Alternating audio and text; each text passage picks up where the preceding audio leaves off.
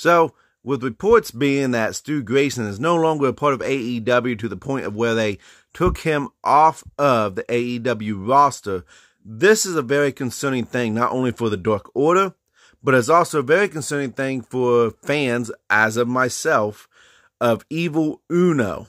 Because Evil Uno and Stu Grayson have been a tag team duo since almost the beginning of both of their careers. And they are very good and close friends. So with Stu Grayson possibly not returning, that his contract was not renegotiated and they could not come to agreement on either side. For Dark Order fans and Evil Uno fans, this is very concerning. I will be keeping up to date. And honest to God, I really hope that we do not lose the Dark Order in AEW, because that would be a major loss. Maybe WWE starts calling.